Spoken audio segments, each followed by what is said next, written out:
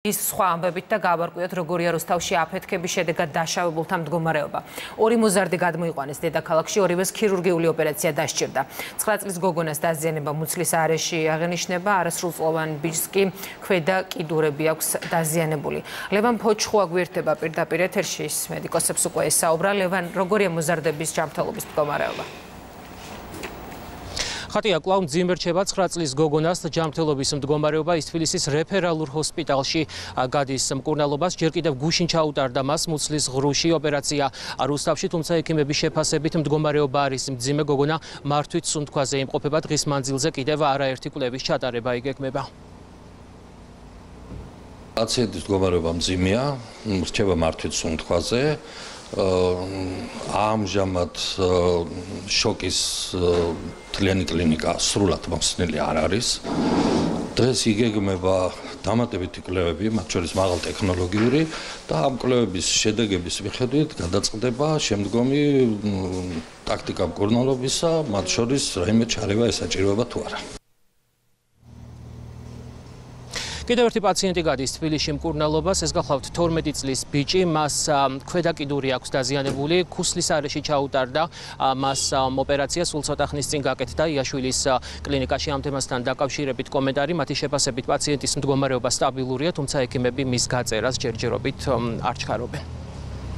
ოპერაცია იყო საკმაოდ რთული, იმიტომ რომ ტრამვა იყო ძალიან რთული, აღინიშნებოდა ნაფლეთოვანი ჭრილობები, ქუსლის ძვლის მოტეხილობა, მყესების, კუნთების დაზიანება, სისხლდენი იყო საკმაოდ ჭრილობა. მიუხედავად იმისა, რომ ჩვენმა კოლეგებმა რუსთავში პირველადი დამუშავება ჩაატარეს ამ ჭრილობის, ოპერაცია მაინც ტექნიკურად საკმაოდ რთული გამოდგა დაზიანების მოცულობიდან გამომდინარე. ამჟამად პაციენტის მდგომარეობა არის დამაკმაყოფილებელი, თუ გართულებების გარეშე წავიდა ოპერაციის შემდგომი პერიოდი, რამდენიმე დღეში, ალბათ 4-5 დღეში დატოვებს უკვე საავადმყოფოს. მე შეგახსენებთ, რომ აფეთქება რუსთავის მე-19 მიკრორაიონის მე-14 კორპუსის ეზოში გუშინ დაახლოებით პირველის ნახევარზე მოხდა. აფეთქდა ჟანგბადის ბალონი, მაშინ როდესაც მიმდინარეობდა ავტოფარეხის დემონტაჟი. საერთო ჯამში დაშავდა 12 ადამიანი, აქედან 5 არის მცირეწლოვანი, 8 პაციენტი მკურნალობას რუსთავში გადის, 2 კი თბილისში არის განმოყვანილი. მადლობა ლევან ფოჩხუა საუბრობდა თბილისში მყოფი მოზარდების ჯანმრთელობის მდგომარეობის შესახებ და იმ დანარჩენი რვის თაობაზე, რომლებიც ლევანმა ახსენა, ისინი რუსთავში რჩებიან ამ დრომდე, კლინიკა რუსთავში და ასევე ქალაქის ცენტრალურ საავადმყოფოში.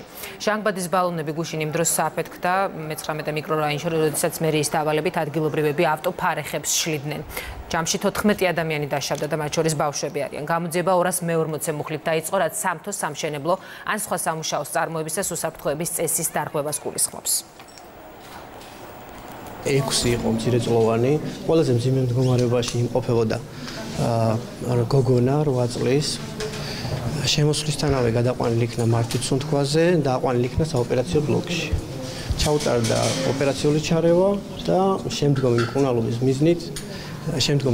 მიზნით გადავიდა უკვე პროფილურ კლინიკაში. მუცლის ღრუში იყო შემავალი ჭრილობა, ევენტერაცია და მენჯის არეშიც იყო ჭრილობა. გარაჟის დემონტაჟს აწარმოებდა კერძო შემსრულებელი. ყველაფერი გაირკვევა გამოძიების შედეგად. ეს ახალი მომხდარია ეხლა და მიმდინარეობს გამოძიება. კერძო შემსრულებელი აწარმოებდა ამ სამუშაოს.